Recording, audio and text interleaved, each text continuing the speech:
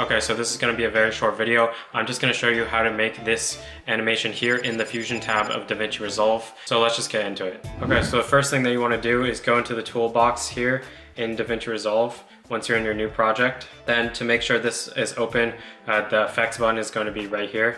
So click this, and then you want to go into toolbox, as I said, and you want to search up Fusion Composition. Okay. So I don't have any video right now, but for example, if you had your video below and you wanted to add the animation in your video as like an overlay, you want to make sure the background is transparent. And to do that, you want to go into the Fusion page. And right now with your Fusion composition, all it's going to give you is a media out. And basically what a media out is just whatever is going to show up in the final edit once all of the effects are applied. So in the first node, you want to add a background node, which is just going to be this one right here. And then you want to drag the background node and connect it to the media out. And it's going to show you two screens. If you want to just make this the only screen, you can click this button right here. It might not show up if your window is not big enough, so you might need to drag this out a little bit to see it. So once it's your only screen, click the background node, and then you want to drag the alpha in the inspector tab. So you can click this button to open it. Drag the alpha all the way down, and this will basically make it transparent. So whatever you put in between here is going to be an overlay, and there's going to be no background in between it. Okay, so now it's very simple to make this animation. All you have to do is take the ellipse node right here. You can just take this, drag it to your composition, and then you want to drag another background node right here. So let's say you wanted to make the circle white. You would have to make the background white first. And then what you can do is take the output of here, hold and drag, and then place it right on this square right here. And what that will do if you do that is create a merge node. The reason why you have to create a merge node is so you can put all of the elements together in one video and they don't really affect each other, and you can edit each one individually. Okay, so then you want to take the ellipse and you want to do the simple thing to edit the size within the controls of the ellipse. So you want to right click on the width and then go to expression, and then you're going to see this plus sign pop up, and then you can just connect it to the height by holding and dragging and then dropping it on the height. So now when you adjust the height, it will adjust the size of the circle, because normally when you adjust it, will only adjust one dimension of the circle. And to get finer adjustments, you can just hold and drag on the number here. So let's say I wanted to do around this size and I want to move it like right here. And then let's say I wanted to make two more circles. So then I would just make sure I'm selecting this ellipse node, Control C, Control V, and then just do the same thing, Control C, Control V. And then to keep this in line with the other circles, make sure when you hover over this, you only select this arrow here. So it doesn't, you can't actually move it up and down. It will be exactly in line with your other circle. So just drag it here. And if you want to make sure if it's completely centered, you can actually right click on this background here, go to guides, and then go to show guides to make sure it's perfectly centered if you want to be exact. And then you can go to the other circle, again, drag it with this arrow. That looks about right. I'm actually going to turn these guides off really quick. Okay, and then what you want to do is take another background node. So just take it right here and then make it white again. And you want to take something called the Polygon node. So it's going to be this one right here. Also, if you can't find it, you can always do Control Space, and then it will bring up this tool menu right here. You can search up anything, Polygon node, background node, anything you want, even merge node, and you can connect this polygon to the background node, and then again connect it to the square.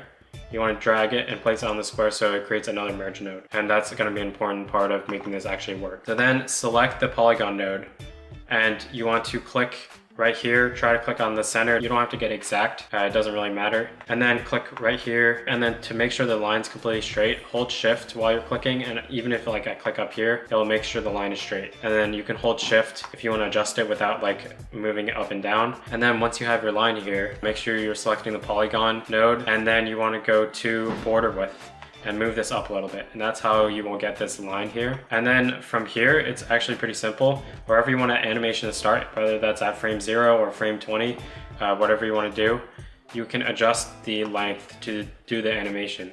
And then also if you adjust the position and adjust it from the other side. So either way you want to do it works. So let's say at frame 0, I want it to be not showing at all. So I put the length down to 0.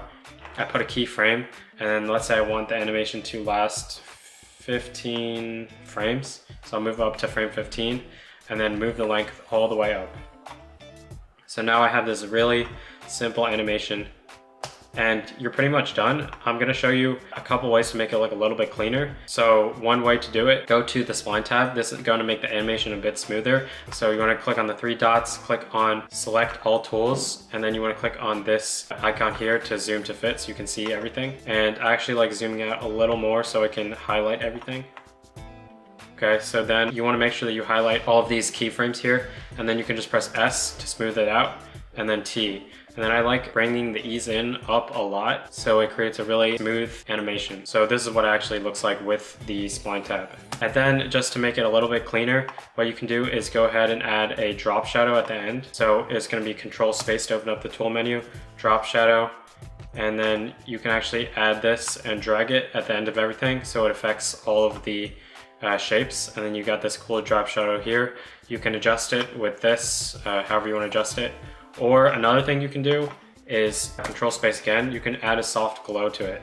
So that's also going to be a cool effect. And you can see here, it's also a soft glow. You can adjust this as much as you want.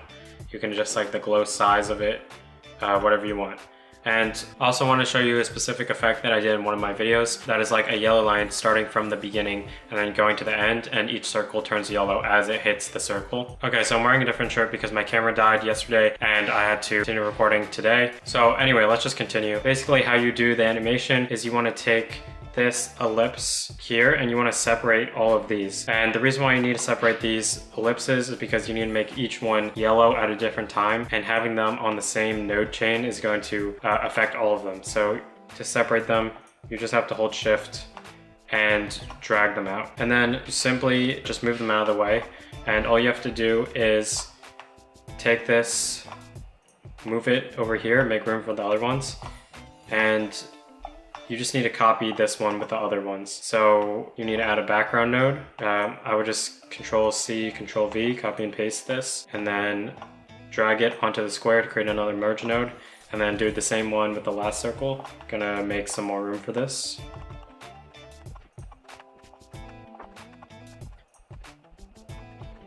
Okay, now that we have our 3 circles separated, what we need to do is make the first one yellow. And the color doesn't have to be yellow, but you just want to create this illusion that it's like a progression where the line is going, and then as the line hits each circle, the color of the circle changes. So it can be blue, whatever color you want. And you can even make these circles like a low opacity white, and then you make the line a full opacity white, so it's like as it's progressing, the opacity is changing. Okay, so to make this circle yellow, you need to go to the background, click on the color over here in the inspector tab, and change it to yellow.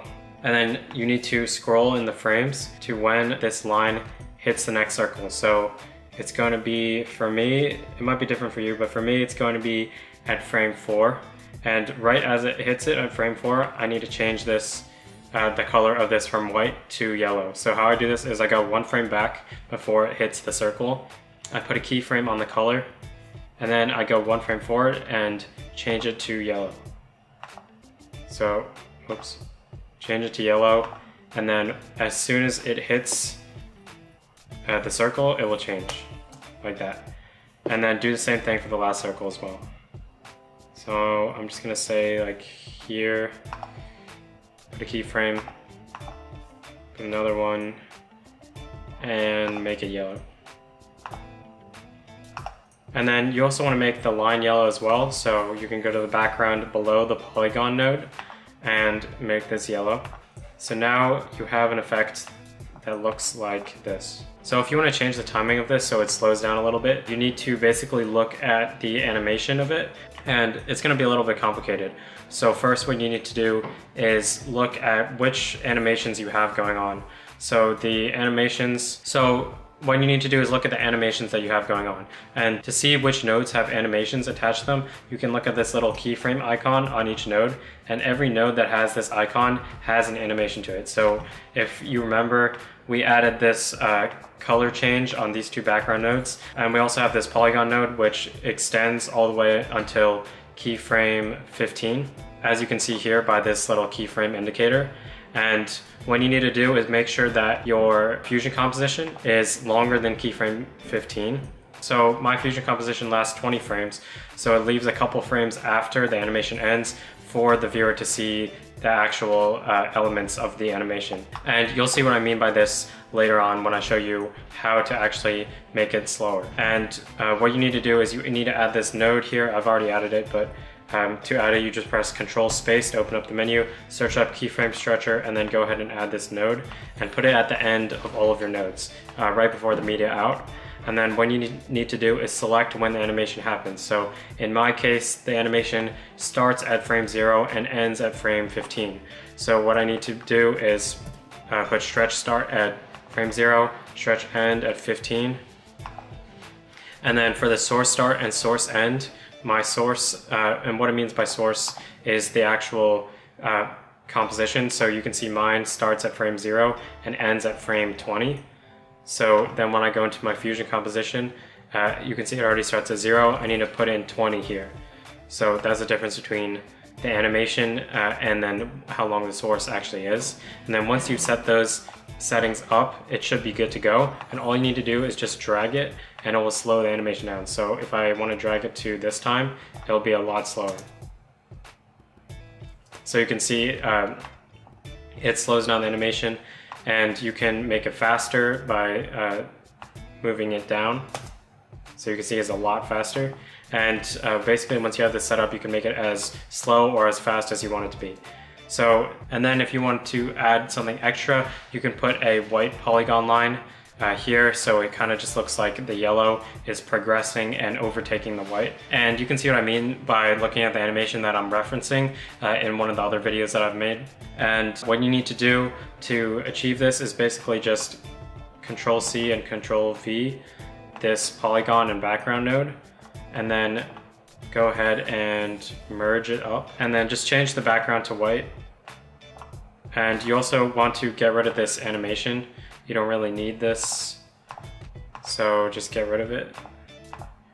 Put the length all the way up, and then it's pretty much good. And then also what you need to do, so now you can see that the white polygon line is over the yellow one. So just a quick fix to this is you click on the merge node that the white polygon connects to, and you need to go to operator and then under. So now you have this animation where the yellow takes over each white circle and it kind of progresses. And what you want to do if you want to be able to have this as a drag and drop animation that you can use in any project in the future is go to the edit page. And what you need is something called a power bin. So a power bin is basically a folder that you can access in any project. It doesn't matter if you create it in this project. If you go into another project, you'll also see the same power bin. So to add this power bin, you go to View at the top, and then from View, you go to Show Power Bins. And I'm actually going to get rid of this smart bin because I don't need it. So I can just go to View and then uncheck Show Smart Bins. And I want to drag this up. And then you have this master power bin. And all you need to do is just click on this fusion composition here, click and hold and drag it into the power bin here. Or you can drag it onto this master thing. And then here you have this animation as a drag and drop that you can use in any project in the future. So to show you that this actually works, I'm going to open up a new project. And you can just click here, and then I'm just going to go New Project, Test, Create. Now we have a completely new project. And now if you see, we have the power bins. I go to Master here, and then drag and drop. And look, I have the same exact fusion composition. And if I click on it, go to Fusion page, it has all of the nodes. I can mess with all the settings however I want and use it for any project in the future, and it will save you a ton of time. So that's going to be it. Feel free to subscribe if you want to see more content like this, and also leave a comment on what video you think I should make next. So if you want to support me, I have 2 affiliate links down below. So what I have is 2 affiliate links down below. One is for Epidemic Sound and the other one is to Envato Elements. I personally use both of these programs. And what Epidemic Sound has is a really cool music library that you can use for your videos. And Envato Elements has over like 2,000 Davinci Resolve templates that you can use for your videos to improve your editing game and save a bunch of time with your videos. If you don't know what to watch next, I actually made this tutorial on how to make thumbnails like Sebastian Giorgio and Iman Gadzhi, so go check that out.